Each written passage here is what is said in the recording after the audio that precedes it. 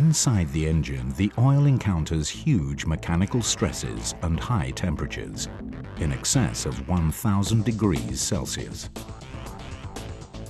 The oil has to act as a liquid bearing, carrying enormous loads. For instance, between the cam and valve follower, huge forces are trying to tear the oil apart. No oil could withstand that attack alone.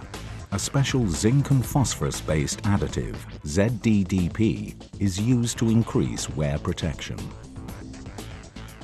The oil film also has to stay in place on the cylinder walls, pistons and rings to maintain compression, despite the forces trying to tear it away.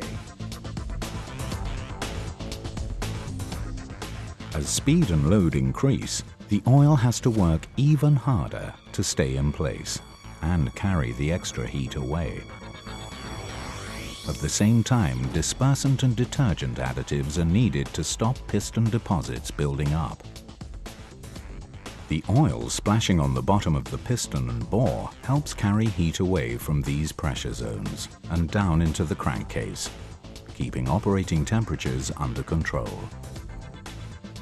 All that burning produces carbon, soot, acids, varnish, and other deposits that oil additives must control.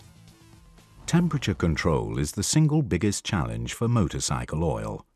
Motorcycles use relatively simple cooling systems, compact liquid cooling, or a combination of air and oil cooling.